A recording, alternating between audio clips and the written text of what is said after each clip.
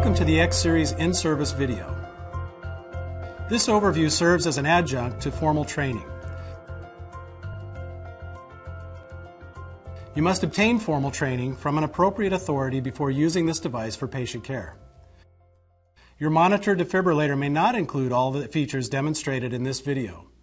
Take this opportunity to make sure you are aware of what features are available on your device. On the left side are the monitoring parameters: 3, 5, and 12 lead ECG options with interpretation and measurements. Masimo SET Rainbow technology with pulse oximeter-based carboxyhemoglobin or SPCO, as well as methemoglobin or SP-MET measurement. Non-invasive blood pressure capability from Welch Allyn ProPac line. Iridian microstream end-tidal CO2 or capnography, which can be used on both intubated and non-intubated patients. The 80mm printer can print a large amount of data. The cabling and connections on this side have low-profile connectors, making them less obtrusive and more durable. The Rainbow, Masimo cables and sensors, temperature, and invasive blood pressure are backwards compatible with other Zoll devices.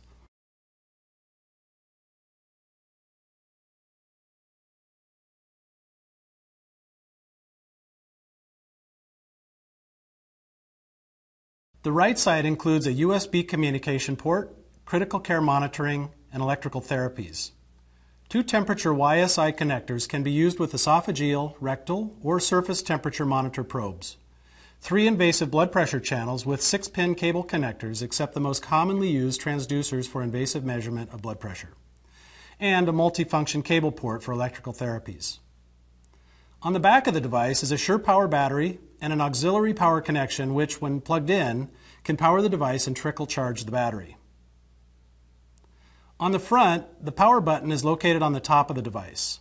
The Ready for Use indicator can be found on the top right corner of the front panel. The RFU indicator gives you an immediate indication if the device is ready for use without turning on the monitor or waiting for power up. It shows the status of the unit based on the most recent readiness check. A black circle indicates the unit is ready. A red circle with a line through it indicates that the unit's readiness has been compromised and that it may not be ready for therapeutic use.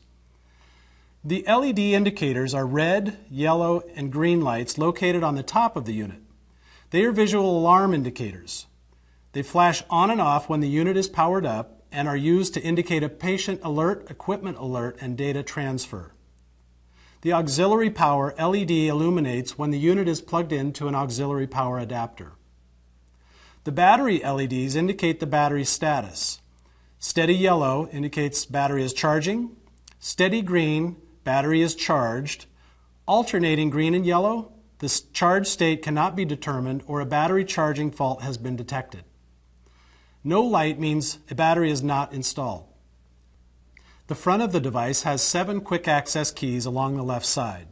With these quick access keys, you can perform 80% of all functions with no more than 2 button pushes from the home screen.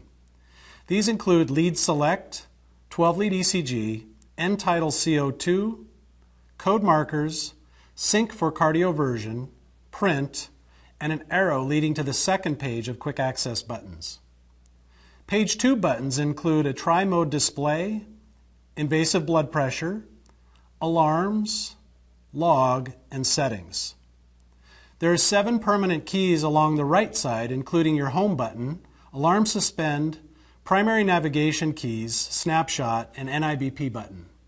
The therapy keys are located along the bottom of the device. Similar to other devices, the keys are color-coded, red for defibrillation and green for pacing. The steps for defibrillation are clearly labeled 1, 2, and 3 for ease of use. This device has 3 functional screen modes: color, black on white, and night vision goggle mode when configured.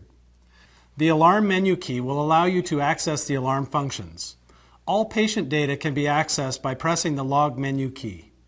The setup menu key allows you to change the minor configuration options related to ECG, display, volume, and printer trends. It will also let you run tests on specific operational functions. There is a Supervisor Menu which is password protected. The supervisor can revise and change the major configurations. The More, Back, or Curved Arrow key lets you toggle between 2 pages of quick access keys. It also allows you to exit the quick access menu altogether.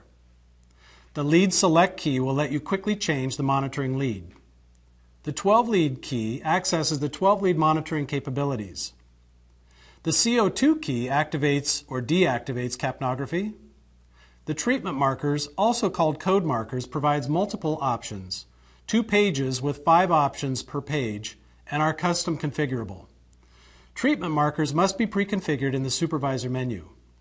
When pre-configuring, a service may select from a preset list or manually enter any label of their choice. The sync key synchronizes a shock with the R wave on the patient's ECG in order to deliver synchronized cardioversion. The printer or recorder key either stops or starts the printer.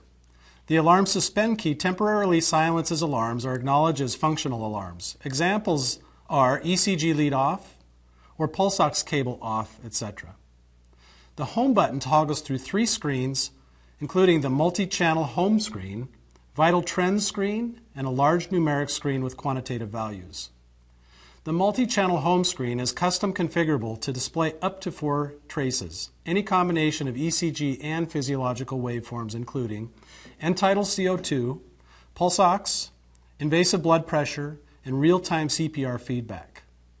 The large numeric screen shows enlarged numbers for improved visibility. The 3-key cluster of navigation keys is used to move the blue indicator on the screen to select options. The snapshot key captures 24 seconds of data, 12 seconds prior and 12 seconds after the key is pressed. This gives you the ability to go back 12 seconds in time to capture significant events. The NIBP key initiates or aborts a single blood pressure assessment. Thank you for taking the time to watch this in-service video. For detailed information on the monitoring capabilities, please review the separate modules.